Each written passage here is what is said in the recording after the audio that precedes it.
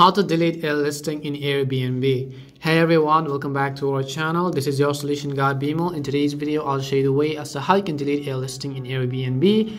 Now, if you've decided to sell a property or move back into the place you have listed as rental or on Airbnb, you have several options at your disposal. Now, if you want to stop renting out your property for a specific period of time, such as when you'll use it for yourself for a vacation or can't manage the property, you should actually use the Snooze option.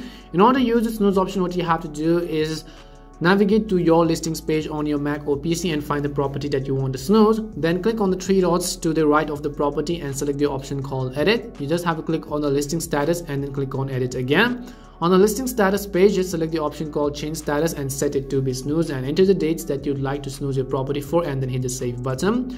Now, in order to delete a listing on Airbnb or unlist it, or permanently delete a rental, you have to navigate to the listings status section of your property, as you can see in this image over here. However, when you click on change status, instead of selecting snooze, choose unlist or deactivate, and you can follow the prompts to finish delete your listing, and just like that you'll be able to delete your listing in Airbnb.